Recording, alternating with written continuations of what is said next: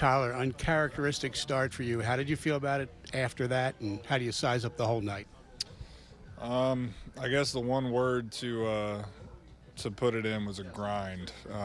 We obviously the 3 walks, the hit batter. Those are not things that I want to give up. And I could sit there and I could focus on the negative all day long, but I just really want to point out the fact that my defense really had my back tonight. Obviously, with Cedric making an incredible catch, Mountie with the jumping play at first base, but also, honestly, the offense. I mean, those guys really picked me up whenever I needed it most. And after the first inning, I'm sitting there and I'm really just hoping that I'm able to give the team as many innings as possible and just really try and give the bullpen a break. And fortunately, I was able to do that, just not in the fashion that I wanted to. When you see defensive plays like that behind you, just how much do you appreciate the effort that the guys are putting out there?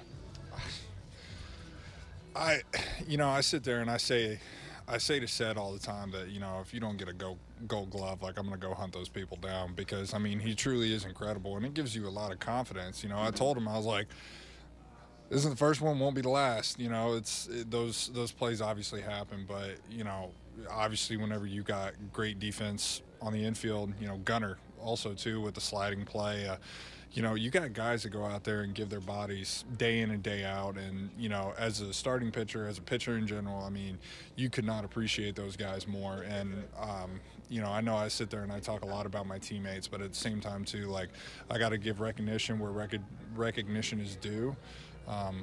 But I really can't say enough about the effort that those guys give every single night. And whenever I see, people say there is no quit in this team, I mean, the quit is never on offense and the quit was never in defense. Those guys go out each and every time and give 110%, and I'm really thankful to be with such a great group of guys.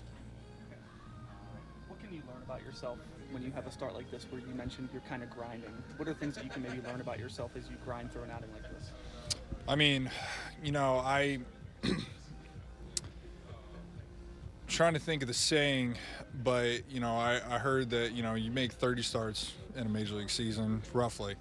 10 of those are going to be really, really good. 10 of those could be really, really bad, and the other 10 are going to be kind of right in the middle, where it could go really, really good or really, really bad, or it could be right in the middle, just depending on how you approach it. And I think that tonight was one of those. I think that it was a grind. I think that it was difficult for me at times, especially with my control. And I think that, it honestly helped me. I think that it helped me kind of, set a mindset, for the rest of the year whenever these starts kind of come about, to be able to go out there and just battle, keep my team in it, because I know by the end of the game, like, they're going to try and pick me up as much as they can, like they did tonight, obviously with defense and with offense.